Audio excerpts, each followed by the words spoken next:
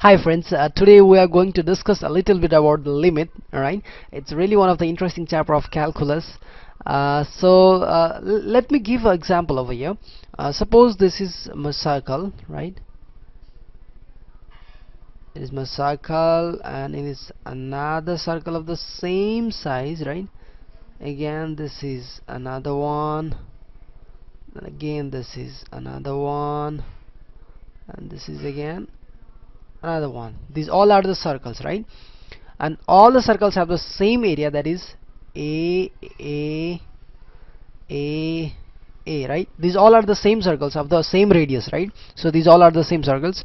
Now what I'm going to do, I'm going to make the polygons, right, inside this circle, or you can say the polygon circumscribes, right? So I'm just going to first make a quadrilateral over here inside the circle. Suppose this is a quadrilateral which have the area A, right?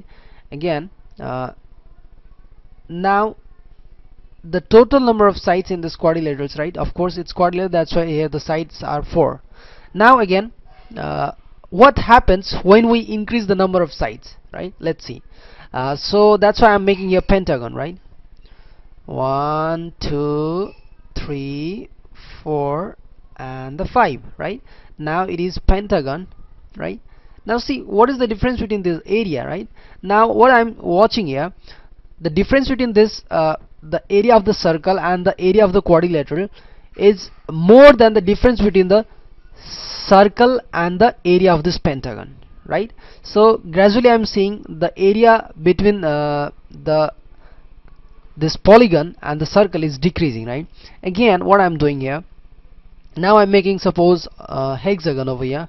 1 2 3 4 5 and 6, right? Again, now the number of sides are 6, and again I'm watching here, the area is becoming lesser and lesser gradually from here to here, right? Now suppose I'm making here suppose octagon, right? 1 2 3 4 5 6 7 and 8, right? So now again when we made the octagon over here, the area has become more in the polygon, but difference between the area of the circle and the polygon is becoming lesser and lesser from here to here, right? The gap is becoming lesser and lesser and lesser, right? Since the area of the circle is constant, right? Because these all have the same circle. Now suppose now I'm making over here a decagon, right? So 1 2 3 4 5 6 7 8 9 and 10, right? When I'm making decagon, right, it's looking almost it's going to cover the whole area of the circle, right? So now when I was increasing the number of sides, means when the polygons number of sides I was increasing, the area of the polygon was increasing, right? Since the area of the circle was constant, the gap between this area of the circle and the area of the polygon is gradually decreasing, or what I can say, the area of the polygon is almost going to cover the area of the circles, right? Gradually as I was increasing the number of sides, right? So now what I can say, or let's assume first, if n number of sides approaches to infinity, what happened then? Infinity means huge number that we cannot even imagine, right? It's too huge. So if the number of sides is infinity, then what will happen? Of course this will almost cover this whole circle, right? Then what I can say, the area of the polygon will be almost equals to the area of the whole circle. As number of sides approaches to the infinity, the area of the polygon also approaches to the area of the circle, right? So in such cases, when the number of sides of the polygon will be infinity, how to calculate the total area of the polygon, right? In such cases, to calculate the area of the polygon, we actually introduce a new topic in mathematics, that is called limit, right?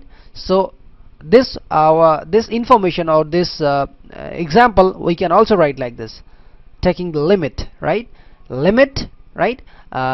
When just I'm writing in normal language, right? Number of sides, right? When number of sides approaches to infinity, right? Area of polygon also approaches to the area of circle, right? Area of the polygon also approaches to the suppose area of the circle, right? So now I am writing this the same thing. Fine. Limit, right? When the number of the sides increases, suppose up approaches to the infinity, right?